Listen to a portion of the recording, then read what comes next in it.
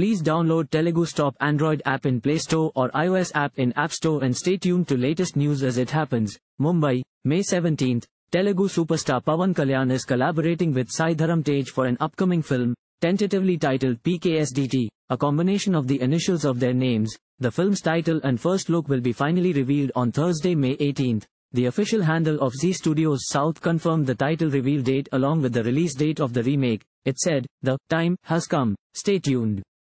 The film is slated for release on July 28. The film is an official remake of the Tamil superhit movie, Vinodya Sitham. It is hail-made by Samuthirakani, who also directed the original Tamil version. The story revolves around an arrogant man who is given a second chance in life to amend his mistakes after his death.